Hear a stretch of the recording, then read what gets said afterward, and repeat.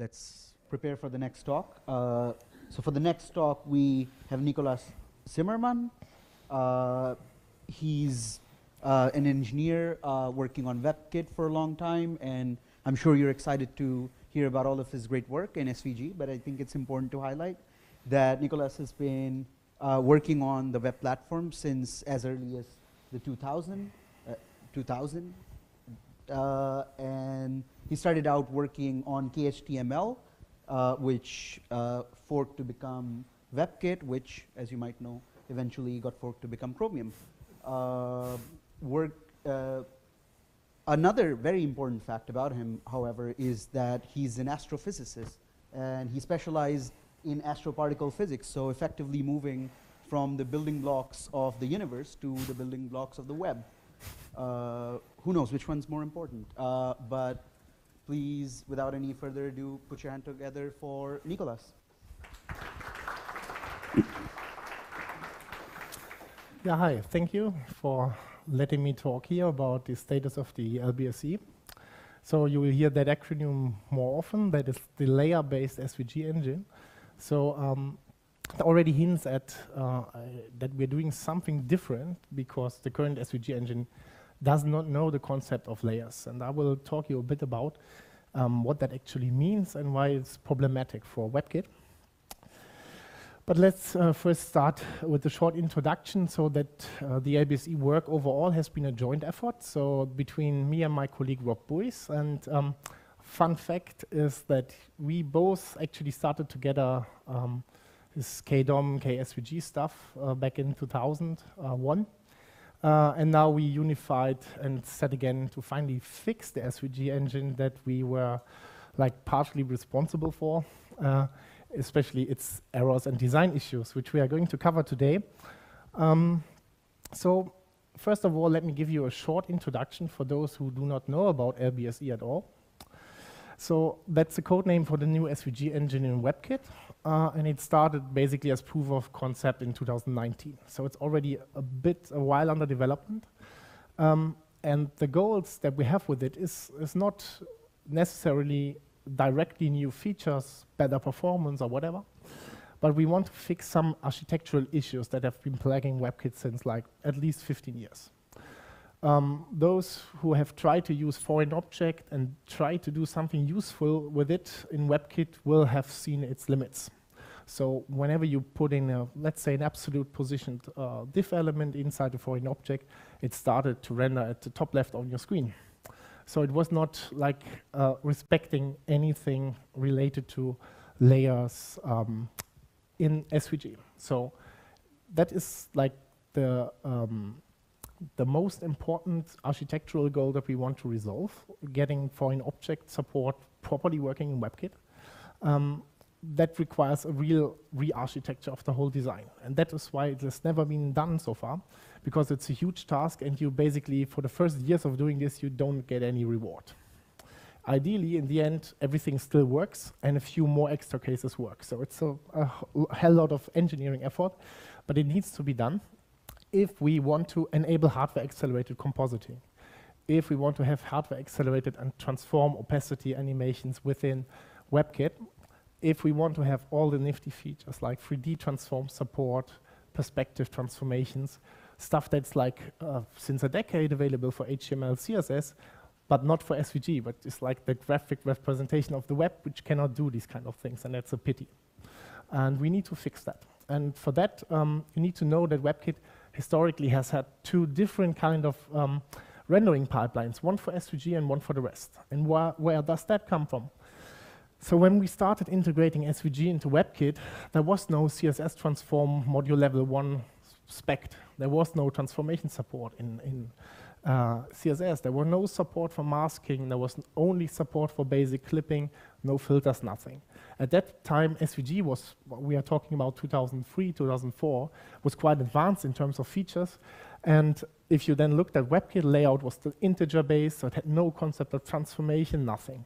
So in order to not break the existing content, to not make HTML slower, which needed none of these features back then, it was decided to really decouple these rendering pipelines and do something special for SVG. So whenever you have a SVG subtree that's painted differently than the others. And that has manifested in the engine and still with us today. So we set up to unify these rendering pipelines and have only one sort of bugs, basically. So if you have a bug that affects HTML, CSS, you will likely have it in SVG as well, instead of the situation we have right now where things work nicely in CSS land. You apply a same, let's say, a blur filter or something, a sepia filter to SVG, and you start to see bugs, and you wonder where they come from. And that is really because underlying the code paths that are taken are entirely different. So in October 21, the proof of concept patch for LBSE that does all of these features was basically ready for the first time. It gave us a performance that was comparable to the legacy engine. So some subtests, for instance, in MotionMark were slower, some were much faster. However, all the new things that you can apply to SVG now, like compositing, support z-index, will change. All the things that are unlocked with this were only tested in basic scenarios. And overall, MotionMark was slightly slower. 2 to 4% might not seem worrisome, but per the WebKit policy, we never ship any performance regression. So that is completely unacceptable for end users in the end. So we need to get that fixed. But I mean, this is only, these 2 to 4% is like representative for MotionMark. You find other cases where it's like 20 times faster, especially on embedded. When you try to animate anything with the legacy SVG engine on an embedded device, you will never see 60 FPS. Here you have the possibility, if you do it correctly, like not modify the layout, not modify, let's say, XY positions of circles, not causing any relayouting, but only sticking to CSS transform animations, you get it hardware accelerated because nothing is repainted, it's only recomposited.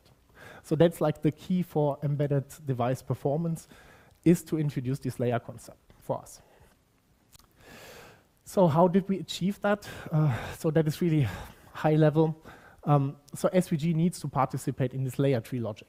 So if you know about the layer tree and how it works in WebKit, so first of all, we have the DOM tree passed from the HTML or SVG source. From that, we build a rendering tree. And that rendering tree is not used for painting. We have another concept in WebKit that's so-called layer tree, and you can think about it, it's a paint ordered z-index sorted view of the render tree. So in the end, what you want to paint, you need to traverse the layer tree and not the render tree. That is how it works for HTML, CSS. And there are certain conditions that trigger creation of layers. For instance, you transform an element, you put a filter on it, you put some advanced CSS properties. Many of them cause a layer to be transformed, to be created. So in HTML, CSS land, also this render tree does not know anything about transformations. But transformations in SVG are like the core of it. Every element can be transformed. That's used extensively as opposed in HTML, CSS land. So that was completely different handled in SVG all the time. That led to specific code for clipping, marker, masking, filters. And when this was introduced in CSS, it wasn't like unified or refactored. It was rewritten in a different code path for HTML, CSS. It was not easy to unify this. It has never been, so it wasn't done. So now we end up that we really need to redesign the whole SVG render tree to be convenient with the existing HTML, CSS tree. And of course, we want to reuse as much as code possible from the existing HTML, CSS implementation, which has features like hardware acceleration, compositing, which we do not have in the legacy SVG engine. So the final version of what we came up with in 2021 was a drop-in replacement for the old engine. It was like a 40 megabyte patch that removes all the old engine and puts in a new one. Ready.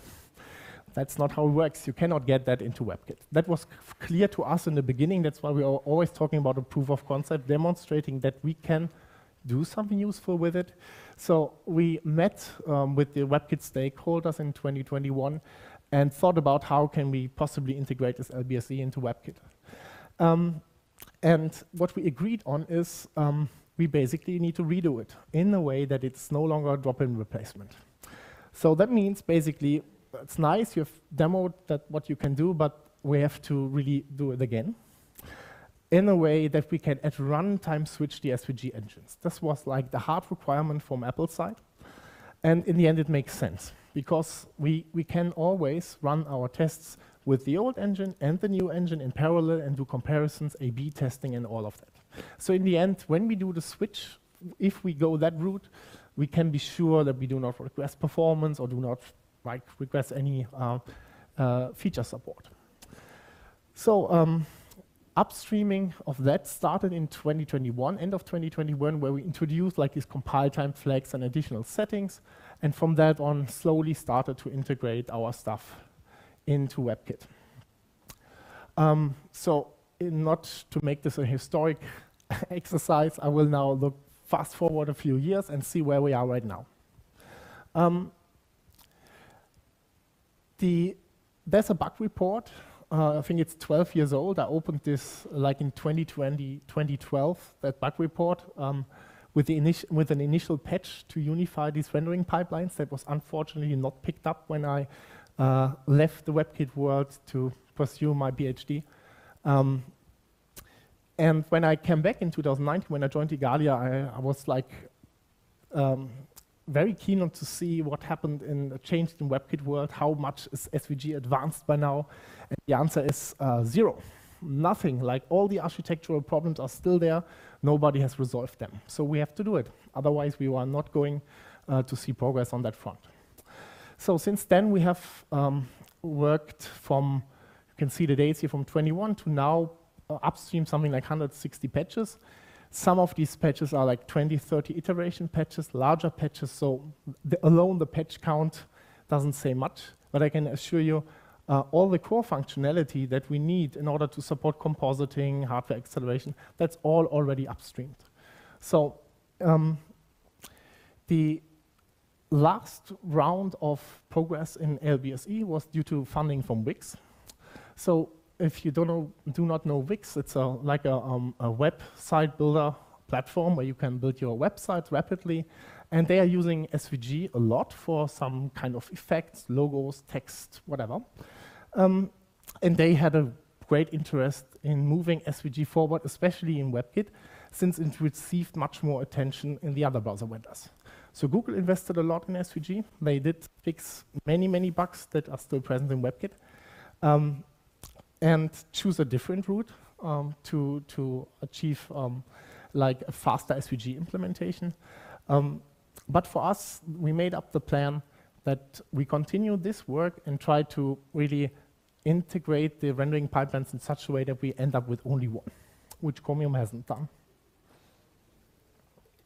So the status back in October 23, when we presented this in the WebKit contributors meeting, was that LBSE had a lot of functionality related to compositing, hardware acceleration, but it could only render solid filled shapes and stroked and filled shapes, but no advanced SVG features. There was no clipping, no markers, no masks, no gradients, no patterns, no filters. So everything you expect from SVG was still missing. And that is because there was another architectural issue that we had to resolve, and it's all about the so-called resource invalidation logic. And I will talk a bit about what that is and why it was so important for us to resolve it. So first of all, what is a SVG resource? That's not a standard term, that's something I dubbed. So SVG has the concept of paint servers. These are these elements, linear gradient, radial gradients, and patterns that you can apply to fill in stroke of shapes and text. And in our jargon, we extend the term to all the paint servers plus clippers, masks, markers, and filters, and we call that resources. And I already said that the status of the resource support in October was we had no support for anything advanced, only very basic fill and stroke operations. But that we tried to delay redesign, the re-implementation of the resources until we finally resolve the design issues that we had in the previous engine. To give you an example, the resource invalidation, that means reacting to the changes that you apply by script, is fundamentally broken in WebKit SVG land. So if you take that example document here on the left, you can see a simple snippet of a DOM tree. It has a clip path, which has a circle inside, has a mask, which has a rect inside, and that mask is applied to a path. But the mask child element, the rectangle itself, is clipped. So we have here a level of indirection. So we have the path object, if you look at the render tree, that uses the mask resource. The mask resource itself uses the clip resource. So you might ask yourself the question, what do we do if we change like the radius of that ellipse? How does WebKit react on it? It doesn't react as you would expect from first principles. It's quite complex. So when you, by JavaScript, change that SVG circle element, change its radius to 20, by nowadays, all these properties, the X, Y, ZX, ZY properties, are attributes of SVG, DOM attributes. They are now mapped into CSS properties. That has happened over the past years. So when we change such a thing, what we do is we update the presentational style for that element and trigger a style invalidation. So that's fine from now on. But what happens is when the renderer, in this case the render SVG ellipse, it does receive a new style, what it will say is I will need a relayout. Because that is, in regular world, if you have a document which has only a rectangle, you change something, you need to relayout. So we're using this very same mechanism here. That means when that ellipse is marked for layout, and we would only execute that operation, nothing would change because that ellipse is not visible on the screen. It's a part of the resource. It's only used indirectly. So as next thing, we then say, okay, we need to find all the users of that clipper resource and also invalidate them. That's the masker resource. Okay, and then the masker resource is used by the path. We also have to invalidate that. And that leads to like a chain of invalidations, and also not synchronously, because when we get a new style, we trigger a relayout, but that's asynchronously. So when we receive, like when we execute that update, after that, we have to relay out basically that whole document here just to accommodate for that radius change of the circle. And that's totally inefficient. What we actually want to do is we want to change that circle and then just repaint the path. That should be sufficient for anything. Layout shouldn't be involved in there. But historically, we made the mistake to reuse the very same mechanism for resource invalidations. And that has led to numerous bugs of security issues in the past, like circles that we didn't break properly, running to endless loops and whatever. Because in SVG, of course, you could add a third resource here that references the first again and create some cycles here. And you need to break them at some point. So I left some of the call traces here. If you're curious and want to see on your own how that works, I left some hints where you can on your own follow like the call frames, what actually happens when you try to play that example. I will leave that out here for this discussion and focus on that point above. The important one is actually triggering layout from within layout is evil. And we should not and cannot do that. Because it has led to, in the past, also to issues that after layout, the layout was still dirty, because there were still some things dirty. So a second layout pass then fixed that, but you had frame delays. So when you looked at exact frame timings, when you expect, okay, there's a new frame that should have the update in, it didn't. The next had it in. So and people that were looking at really at frame by frame noticed these things. And that has been like always in WebKit. And to make things worse, the correctness of the invalidation chains depends on the element order in the DOM. And you can easily create problems when you just move around resources in the document. That shouldn't be possible because totally should not matter where in the document it's placed in SVG. And in principle, you can also place these resources in external documents and reference them. There you open the box of Pandora. I don't want to talk about that at all. Just the takeaway message is that's a real bug that's plaguing WebKit SVG and kills our invalidation performance. And we need to resolve that. Status in 2024, it's done. So we finally found an approach to redesign this resource invalidation logic that uses similar concepts from CSS, and it's no longer relying on layout. So we are communicating like these invalidation things differently, and all the issues that we had in the past due to that are gone. That's already upstream, and since that was upstreamed, like implementing the rest was a piece of cake, since we already had the knowledge how to do like clipping, masking, etc. from the old engine, and we basically just moved like the building blocks we already had into this new concept, married them, and finally we have all these features available. Like in half a year ago, all these looked like unspectacular, solid build, no clipping, gradients, nothing. And by now we have like all the advanced features. I demoed some of them here, clipping on text and images on text and on fill and stroke, etc. Sorry, gradients on fill and stroke, patterns, clipping, masking, and recently filters. So what is still missing, you might wonder? Well, in the short term, like the most important thing for us at present is we need funding for this work. Because over the past 4 years, we didn't have continuous funding of this project.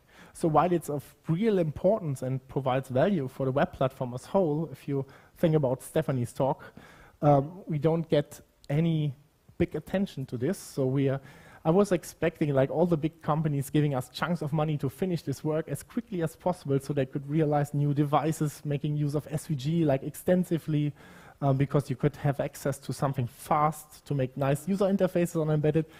But really, we do need more partners. So if you have any idea about a funding source for this, please let us know. And then, of course, from the previous screenshot, what is not upstream yet is the filter support. So when we met in October last year, we talked with Apple about these plans, and they said, okay, we are going to take care of filters.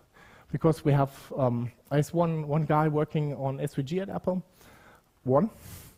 and that guy happens to know the filter, Said from Apple knows the filters implementation very well, so he said he's going to take care of it, and he did. So that patch is under review at the moment. And that's really the last missing piece. Then we have feature complete in terms of SVG resources, and all these resources that you can see are applicable to all HTML, CSS, all HTML elements and SVG elements. So all mixing is possible, and it's running through the same code path. So if you see a bug on an HTML element, you have the same bug on the SVG element, and vice versa. So for the web author's perspective, it's much nicer now. If you have a bug, it's universal. It's no longer depending on whether I applied it to HTML or CSS or SVG. So that was the second bullet, finish the filter work. We have still some repainting issues related to text and T-span and all the related text layout features. That is partially because the SVG text implementation hasn't been revisited. So we're using in Legacy and LBSE the very same code for all of that. So all the performance issues and all the issues we have with the SVG text support and WebKit are still present in LBSE. We also have plans to tackle this, but later. So first of all, we need to get LBSE across the finish line so that we can turn it on by default. But of course, to reach that, we are not ready yet, because we need to verify, we need to perform a security audit. So once the design is stable, we need to run the whole machinery, fuzzing, ASIN, etc., and make sure that the new engine is free from use after free bugs and etc. So we need to do this kind of audit. That would be, if we had funding like the to-do list for the next few months. And then long-term is finishing the LBSE implementation. That means all layout tests have to pass. So out of the, I think, few thousands of SVG tests, we have a few hundred failing still because of individual bugs in LBSE, individual missing features. Some are obscure features needed often in the wild. Some are quite prominent. SVG as image support, for instance, SVG as background image, as list image and whatever, they have still quite some bugs in LBSE, simply because we simply haven't started work on that yet. And then most important for us to be able to ship it is we need to ensure that LBSE is as fast as the legacy engine in any kind of standard benchmark. At the moment, that is quite hard to do. In the chosen design, we are creating layers for all SVG elements at present. So not selectively, as in WebKit, as in HTML land, where we only create layers under certain circumstances. For SVG at present, we create layers for everything. So you could think of LBSE as a stress test for the whole layer system in WebKit, because if you look at, let's say, the Tiger, the famous SVG Tiger, it creates thousands of layers. Sorry, hundreds of layers, not thousands. Many of them. And we need to find a design where we can selectively construct layers.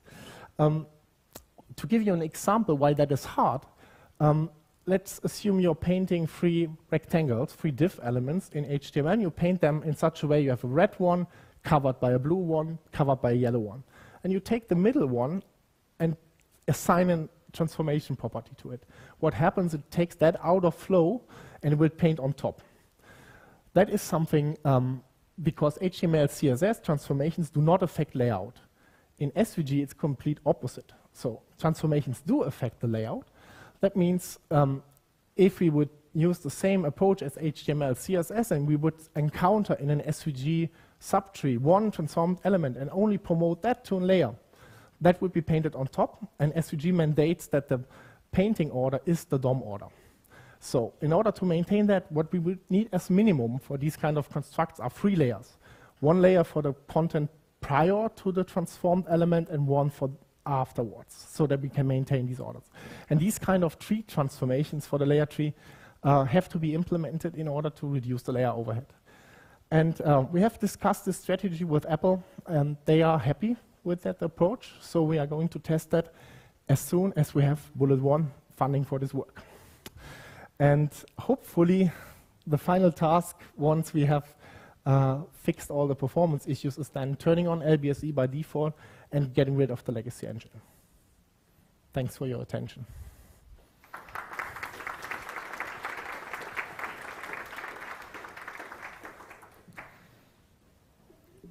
Hi. 2 questions, if I can remember both of them. First one, I think I remember seeing paths inside of defs being kind of reusing the same path over and over again in multiple places. Does that also become a resource, actually? No. No. No, that's just, I mean, you mean a path in a def section that's referenced by use elements, for instance? Yeah. No, that's not what we call a resource. No. Yeah, okay. And then the other, in my talk, I mentioned the Hummingbird HTML renderer, and one of the things they did in their animation system was that because essentially the spec kind of says when you're doing an animation, you might be calling into JavaScript, and that of course creates the whole, like, you have the layout calls into layout problem. They split the difference by generating a list of things you need to do after you've kind of run this part of this spec algorithm through. Then you do the list of things which can call into whatever, and then you keep on continuing. Is that something you're also doing to kind of get rid of the layout calling into layout, or is that something that could be useful? That could be useful in cases where you really need that. But here, it was just basically our laziness that we tried to reuse the existing mechanism instead of inventing something new. Because inventing something new for SVG back in 2004 was always seen with caution, because nobody needs that. Why do you introduce that? That was at really where HTML layout was still integer based, and nobody cared for SVG back then. I mean, not in terms of the existing browser windows. They tried to get SVG support, but with minimal impact, basically. Yeah. Who's next?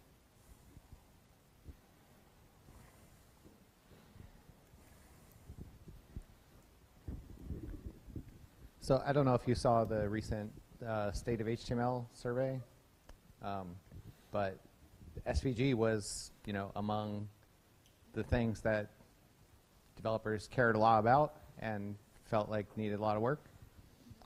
And I guess I'm just wondering, do you have any insights into why it's so difficult to get anybody to spend on this, like browser vendors, or other companies so far, largely, to get some even collective group of people to say, yeah, we can see why this is really important for our thousands of businesses that use SVG.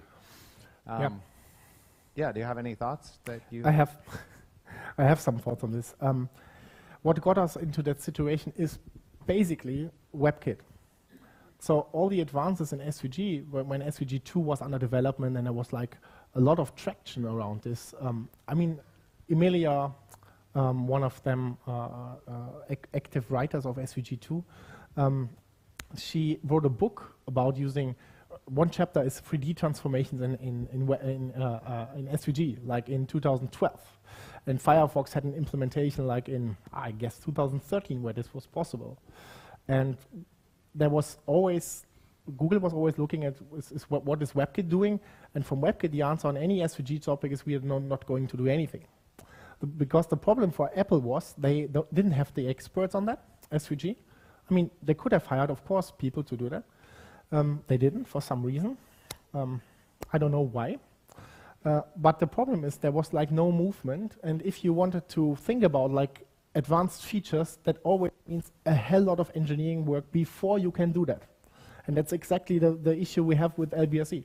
I mean, it takes so long because it's a lot of effort for basically no gain. So we are still, the old engine is still faster at the moment, still does more than our new engine. So it's hard work ahead before you can start about thinking about good new features. And there are a lot of things in SVG 2 that I personally would love to reactivate. But for this, we need to have this finished. That's why I'm always saying we need this funding to finally get this across the finish line. Then we can finally also attract more people, because then WebKit's position will no longer be, we won't do that, but at least a maybe, instead of direct rejection. More questions? Anyone?